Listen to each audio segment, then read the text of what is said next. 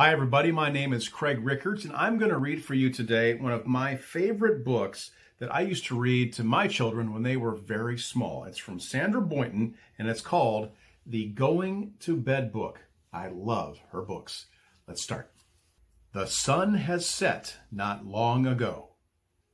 Now everybody goes below to take a bath in one big tub with soap all over. Scrub, scrub, scrub. They hang their towels on the wall and find pajamas big and small.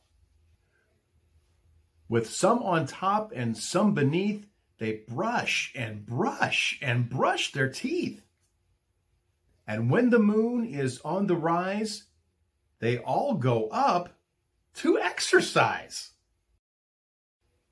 And down once more, but not so fast, they're on their way to bed at last. The day is done, they say goodnight, and somebody turns off the light. The moon is high, the sea is deep. They rock and rock and rock to sleep. Like I said, that's one of my favorite books. It is called The Going to Bed Book by Sandra Boynton. She has a bunch of great books that are so fun to read and have great pictures of all sorts of crazy animals. I hope you enjoyed that. Have a great day.